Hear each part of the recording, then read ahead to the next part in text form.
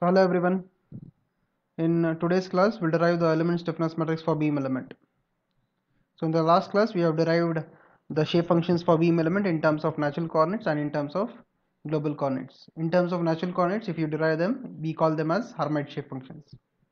So we can use either global coordinate shape functions or natural coordinate shape functions in order to derive the stiffness matrix for beam element. As we all know, so beam element has how many degrees of freedom per node?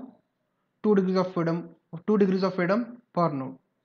So for a single element, so total there are 4 degrees of freedom. So from this we'll come to know that so our stiffness matrix, element stiffness matrix for beam element should be of 4 cross 4 matrix. 4 cross 4 matrix.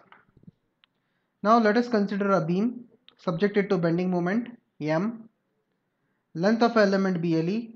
Okay. If you are considering the global coordinates, when you apply the limits after when you are integrating it, so the limits when you are using global coordinates will be 0 to LE, but when you are using natural coordinates, it will be +1 to -1. Okay, xi will vary from +1 to -1. Let dx be the small element in the beam and dA be the cross-sectional area of a beam. So in general, strain energy stored in a beam is given by half integration with respect to volume sigma into epsilon. Let me call this as expression 1. Now our aim is to find what is sigma, what is strain for a beam. So strain for beam in y direction is given by epsilon equal to minus y d square v by dx square, where v is nothing but transverse displacement. We know there are 2 degrees of freedom, one is transverse displacement and slope theta. Okay? Degrees of freedom per node. So v is nothing but transverse displacement. So this is the strain in y direction for a beam. So how did you get this strain as minus y d square by v by dx square? So we know the bending moment equation for beam is given by minus ei d square y by dx square. So rearranging this, taking this I on this side, so we'll get this expression. From bending moment equation, we know m by I equal to sigma by y. So substituting in place of m by I, sigma by y, we'll get this expression. So don't get confused between this y and this y here.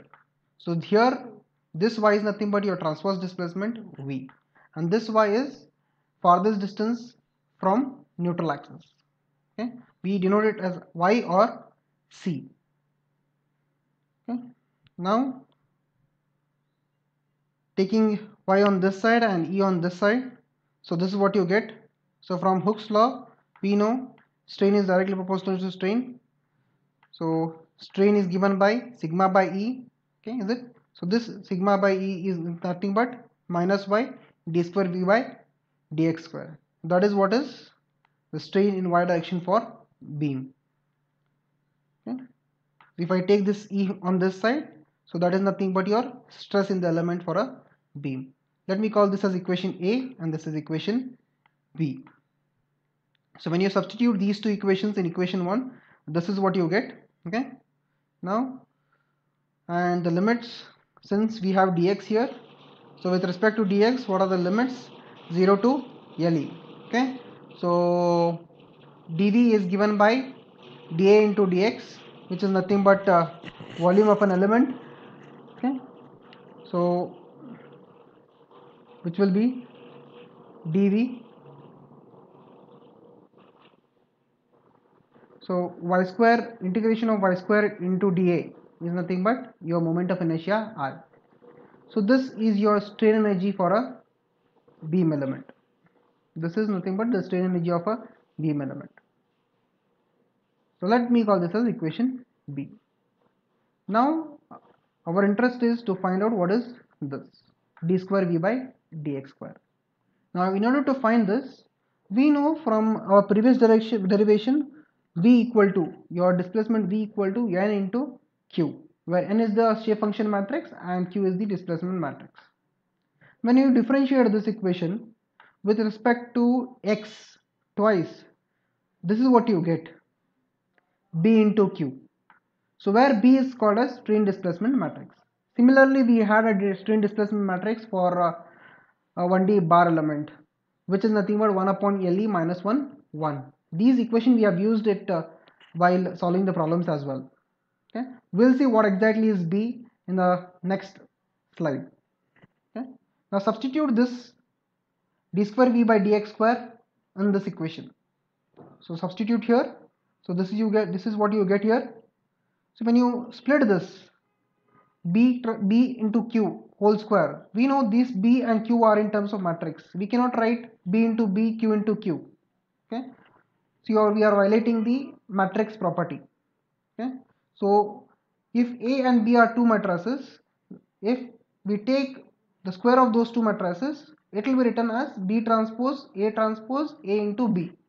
Then only a into b whole square will be equal to this term.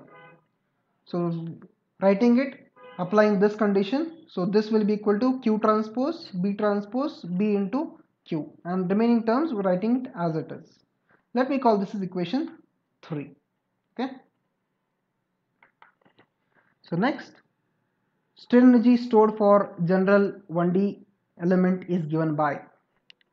So for general strain energy equation, we know it as half of kx square. If I take x as q and write it in matrix form, this is how you write it. We have already used this expression in the previous derivations. So half q transpose k into q. Let me call this as equation 4. So when you compare these two equations, equation 3 and equation 4, when you compare that, you get k as integration of ei integration of 0 to le b transpose into b into dx, where k is nothing but your stiffness matrix. We are interested in obtaining the expression for this. Okay, so this is what you get, k equal to ei integration 0 to le b transpose into b into dx. Let me call this as equation 5. We can directly use global coordinate shape functions and for b and b transpose, then obtain the expression for stiffness matrix k. So but using those terms, it will become tedious. So in order to make the simplification easier, we'll use natural coordinate shape functions, that is Hermite shape functions. So we'll convert this dx in terms of d xi, and when you convert this from global coordinate to natural coordinate, so the limits will change from 0 to le to -1 to +1. Okay, so we know from relationship between natural coordinate and global coordinate, we have dx equal to le by 2 d xi. When you substitute this here, this is what the expression you will be getting, ei integration -1 to +1 b transpose b le by 2 into d zeta. Sorry, not d zeta, it is d xi. Okay, so rearranging it, let me take 2 on this side and le is here. Now this is what is b. Okay, here in the previous case I have not told you what is b. So when you differentiate this term, this is what you get, okay, b as. Okay, so it is nothing but dou square n by dou x square. Okay, but what is n? It is n1, n2, n2, n3 and n4. Okay, so this is in terms of global coordinate. This is your strain displacement matrix for Beam element in terms of global coordinates. We have to convert this in terms of natural coordinates, and this is the expression you'll get. So first we'll see what are n1, n2 and n3 and n4 which you have derived. So this is your n1 which is equal to h1. This is your n2 which is equal to le by 2 h2. Okay, and this is your n3, this is n4 which is equal to le by 2 h4. So differentiating each of these terms, okay, so before differentiating each of these terms with respect to xi, we have to convert this first in terms of d xi. Again we'll apply chain rule, dou n upon dou x equal to dou n upon dou xi into dou xi upon dou x. So from this relation we can write dou xi upon dou x as 2 by le. So what will, again squaring this term now, so this is what you get, dou square n by dou x square as dou square n by dou xi square into 4le square. So 4le square will be there in each of these terms. Each of these terms there will be 4le square. So when you take 4le square common outside, so this is what remains: dou square n1 upon dou xi square, dou square n2 upon dou xi square, dou square n3 upon dou xi square, and dou square n4 upon dou xi square. Okay, let me call this equation 7.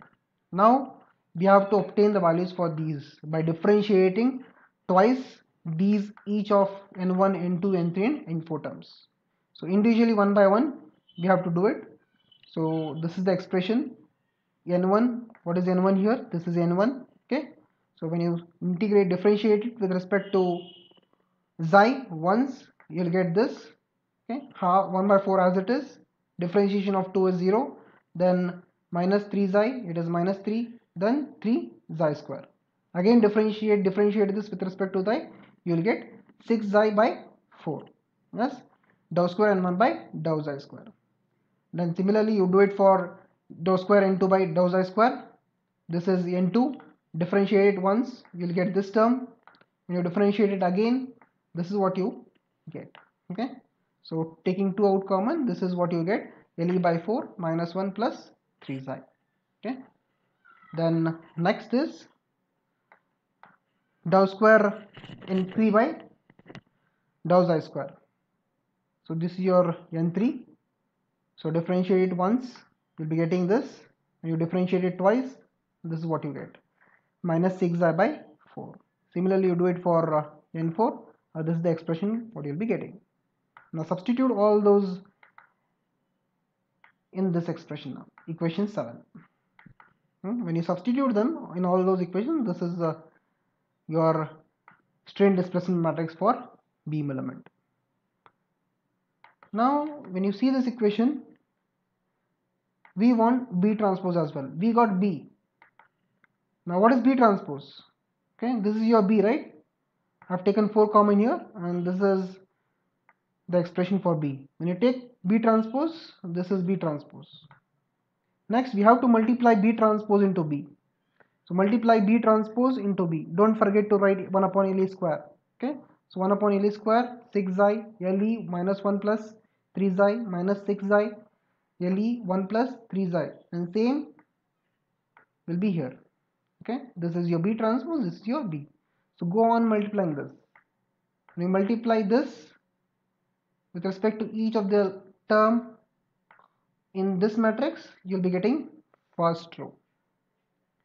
This again with these all, you'll be getting second row, and this with this each of the term, you'll be getting third row, and lastly this with this, you'll be getting, and here outside 1 upon le raised to 4. Make sure you multiply it carefully. You can see here, I'll just tell 1 or 2. 6 into 6, 6 xi into 6 xi, 36 xi square. Then 6 xi into this one, it is 6 xi le minus 1 plus 3 xi. This into this minus 36 xi square. And this into this 6 xi 1 plus 3 xi. I'll tell you these terms. So this will be this multiplied by this one. So le square, that is le square. Then so both the terms are same, that is minus 1 plus 3 xi whole square. Okay, and I'll tell you what is this term. That is this multiplied by this one. So you can see here it is a minus b, it is a plus b, where a is 3 xi and b is minus 1. So when a plus b, a minus b is nothing but a square minus b square. That is what is applied here. Okay, so on, go on multiplying this, and this is what the matrix will be getting, which is nothing but 4 cross 4 matrix. Now our duty will not get over here. This is not the stiffness matrix of beam. So this is actually the stiffness matrix. So we have just got B transpose into B. Now our next step is to integrate each of these terms in the matrix. To make the integration simple, okay, so integrating all these 16 terms in the matrix becomes tedious. Okay, so in order to make the integration simple. There will be three terms. Okay, there will be three integrations only. So integration of 1 into d xi, then integration of xi d xi, then integration of xi d square. Okay, from limits +1 to -1. So when you multiply these terms, you can see only xi square, xi term and a constant term. So integration of constant xi and xi square. Okay, if you integrate those, it's more than enough. So when you integrate constant term, so this is what you'll be getting. If you integrate 1 d xi with respect to limits, xi, if you apply the limits, -1, -1, -1 here, it will be 2. Okay. Then when you integrate xi d xi, so when you integrate xi square by 2, when you apply the limits, half half, so it will become 0. Okay. And when you integrate xi square, it will be xi cube by 3. When you apply the limits, 1 by 3 minus 1 by 3, it will be 2 by 3. Okay, 2 by 3. Now the integration of whole this one, when you integrate it, so before integrating, I have just split the terms which are in brackets. I have factorized it. So I multiplied each of these terms inside here. So this is the expression you will be getting. So 36 xi square minus 36 xi 6e, sorry, minus 6 xi le plus 18 xi square le. So go on multiplying this and write the terms. So you can see 36 xi square, when you multiply here, minus 6 xi le plus 18 xi square le. Okay, you can see here. Go on multiplying and write the terms. Now in place of wherever you have xi square, you substitute 2 by 3. Wherever you have xi, you substitute 0. Wherever you have constant term, like here, you substitute 2. Substitute 2. When you do this, you can see here each of the terms is there. Wherever you have xi square here, so here there is xi square, here there is xi square, here there is xi square. In almost all the terms you have xi square. And here you have constant term, that is constant here. Then this is xi here. In place of xi it is 0. I'm just telling you few terms. Okay, just go through all these. Okay? So when you substitute this, when you simplify this, you can see 2 by 3, 36 into 2 is 72, 72 by 3 is 24. So here 18 into 2, 36, 36 by 3 is 12, there is LE, so 12 LE. So on, go on doing it. This is the expression for integration of -1 to +1 B transpose into B into d xi. Next we are interested in this K equal to EI by 2 integration B transpose B into d xi into LE. Substitute this in this expression. 1 LE will get cancelled out, you will remain with this. 2 will get inside the matrix and you will be remaining with half of this matrix over here and EI as it is. So this is your stiffness matrix of beam element, which will be used to solve problems. So it is very easy to remember. So EI by LE cube will be there, as it was EI by EA by L in case of trusses and bars. Here it is EI. Okay, here I is moment of inertia, E is the Young's modulus, and L is the length of the element.